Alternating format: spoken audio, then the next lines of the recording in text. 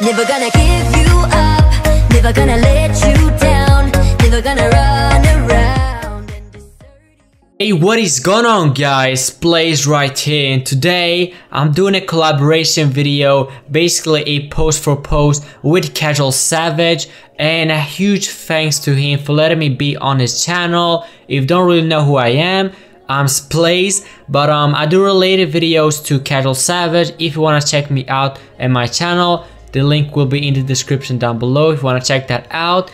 And yeah guys, and today I'll be showing you guys how you can make a cartoon profile picture for your YouTube channel or Twitter, just whatever, any social media really. What you want to do is go ahead and open up Photoshop, and once you have opened it up, go and click on File. You want to go and click on New, and on the width and height, you want to make sure you set the width to 500 and the height to 500 as well, just because on YouTube the size of the profile picture is 500 by 500 as well.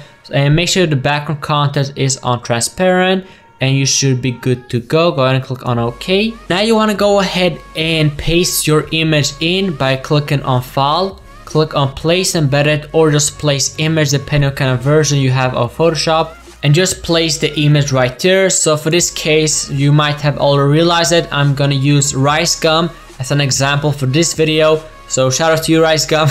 No, but yeah, we are going to make a cartoon of rice gum right now. So the first step is to go ahead and highlight on rice gum by clicking on the quick selection tool and just highlight him on his face, or you can also highlight him on his shirt first. So I'm just gonna go ahead and do that on his shirt first. So to do that, only do it, just go ahead and highlight it like this, go around it, and make sure, try not to get it on his neck, and like this. Okay, that looks pretty good. What you want to do next is go ahead and click on Ctrl+C and Ctrl+V, and this should pop up another layer. If you just click on the eye icon right here, you should be able to see it, but don't panic right now. I know you can see the neck to it as well. Only just go and click on the zoom tool and just zoom that in real quick. Just click on the erase tool right here, and you can make it a little bit bigger, so maybe 15, and just erase this stuff right here, his neck right here.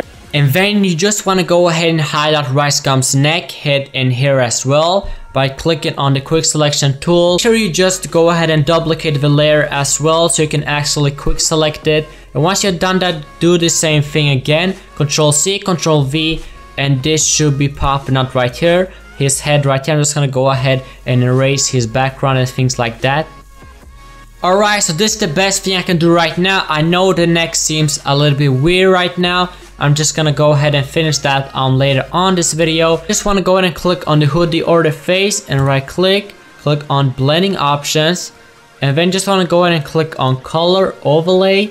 Select the color of his hoodie or just any color really, and I'm just gonna go ahead and select a nicer color. I'm gonna make the hoodie blue and go ahead and make his face to yellow or whatever color his face is. So that looks pretty good, but we are not done yet. We just want to go ahead and click on the zoom tool again. I'm gonna go ahead and click on the eyedropper tool and click on the skin tone right here. Go ahead and make the neck better like this.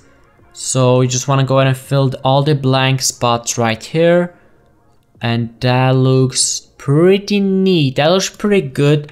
And then as you can see, the hoodie kind of is above the actual face. You just want to go ahead and go to your layer right here and put the face up on the hoodie, and that looks pretty good. And now what you're gonna do is go ahead and click on File, Place Embedded, and just paste in your background. Place your background on here, click on it, and your background should be loading up. Make sure you resize it. We're just gonna go ahead and add some effects to it. So drop shadow, set the opacity to about 100, the distance to about 3, spread 3 as well, size 5, and then you can go ahead and edit as you want. So auto glow, we need the auto glow.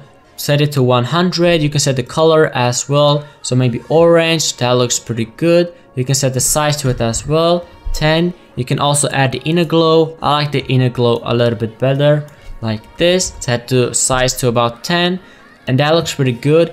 And that's about it for this video. If you enjoyed it, be sure to smash the like button down below and subscribe to my channel if you are new to the channel. And with that being said, my name is Splaze, and I'll see you guys on the other side. Peace.